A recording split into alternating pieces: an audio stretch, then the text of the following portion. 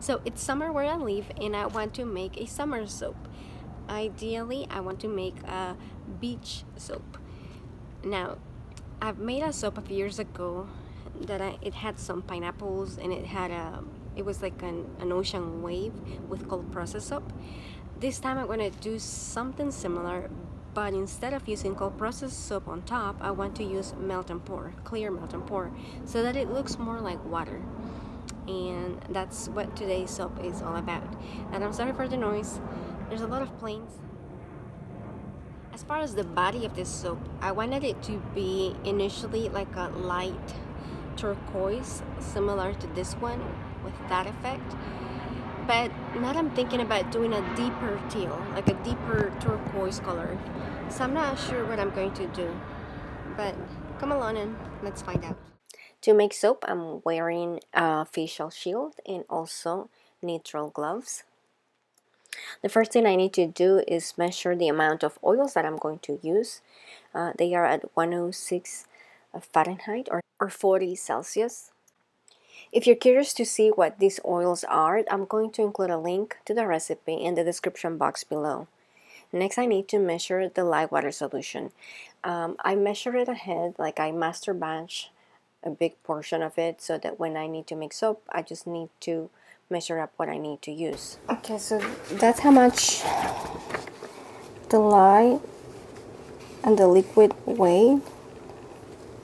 It was 5.80.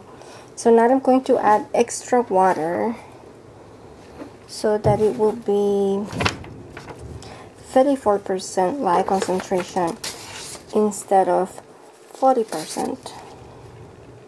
Because the fragrance accelerates a lot and I don't want it to seize. So I'm going to add 1 extra ounce of distilled water. Now listen, the thunder that you're going to hear, that was actually happening. I'm not adding any special effects.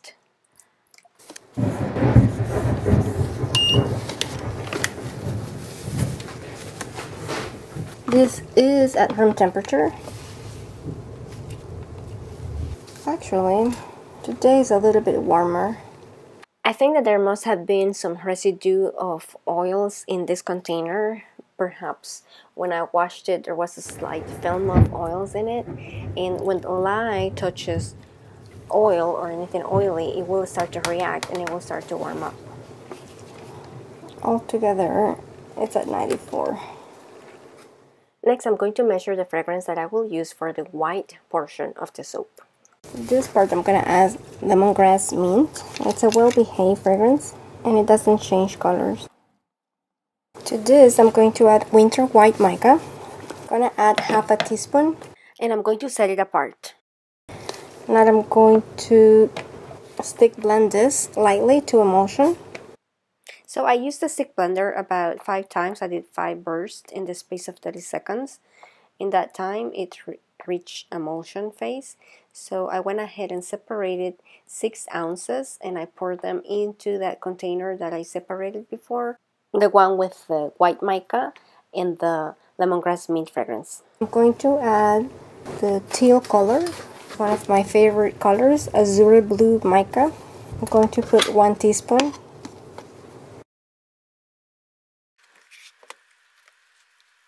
It's easier to dissolve if I would have dispersed it in oil prior, but if I keep stirring it patiently, it should be fine.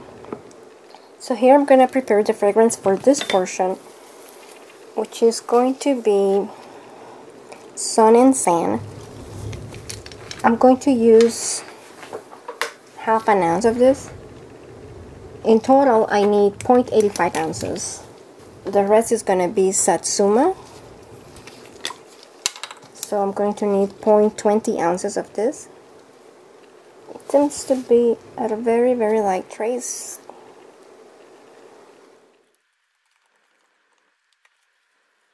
This is the mold that I'm going to be using. I use a 3D printed divider and I hope to only use this part.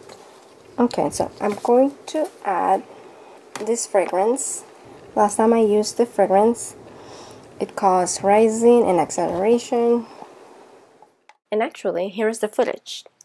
This was for the Tiger Puzzle soap. and the acceleration and the chunks and rising happened right away. But for this wave soap, it didn't do that. Different things that I've done this time is that number one, I didn't use as big of a water discount as I did in the past, and number two, my butter was at emulsion instead of at trace. And number three, I did blend this fragrance with a decelerating fragrance or a well-behaved fragrance, which was the Satsuma orange. So I think those three factors helped. Also, I use a spatula to blend the fragrance, which I did that last time, but this time I didn't use the stick blender as much prior. And lastly, it's a good idea to add the fragrance last. I took the temperature of the butter to see if it was rising, but it wasn't. Usually, if a fragrance is causing your soap butter to accelerate, the temperature is going to go high with every minute. I did want the teal color to be at a different consistency than the white. I wanted the teal to be thicker and the white to remain as a thin butter so that they wouldn't blend together too much. So I let them sit for a few minutes, about 10 minutes. So I'm just gonna mix them together. So at this point, the turquoise soap butter is at a thicker trace than the white one.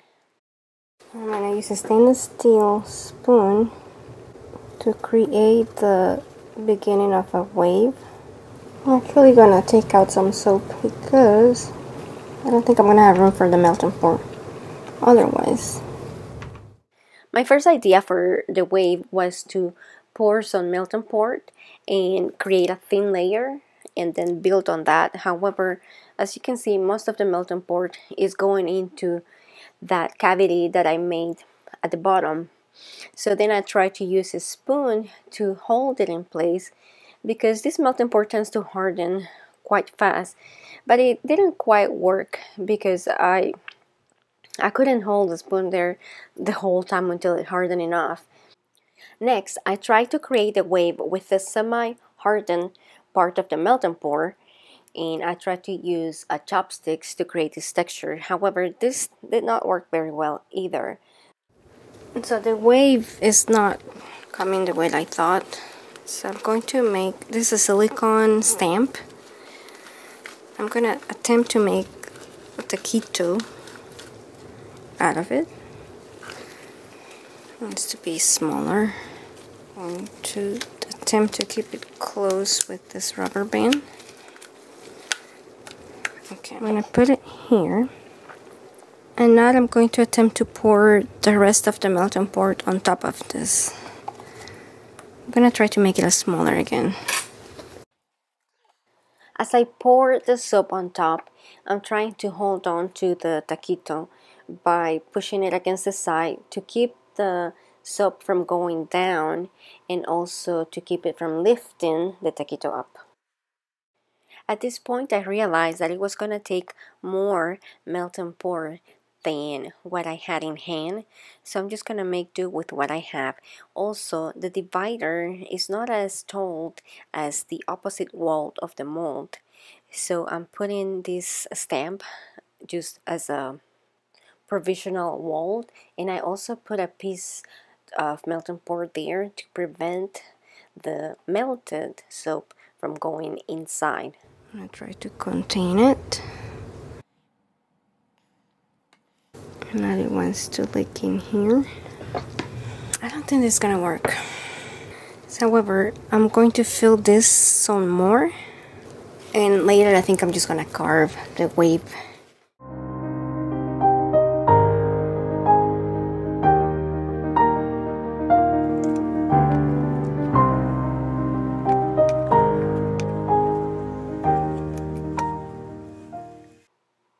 Overall, it took me 2 minutes to remove the silicone taquito out of the soap.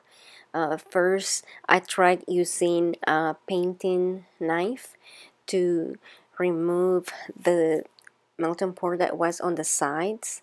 Then what seemed to work best was pushing the silicone down so that it will release from the top.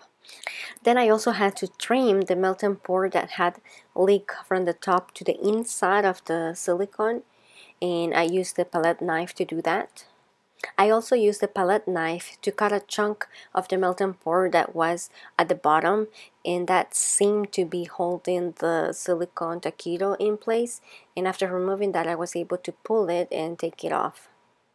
At this point, the soap is still somewhat soft, and I'm trying not to manipulate it too much because it seems that I am damaging the edges by doing so.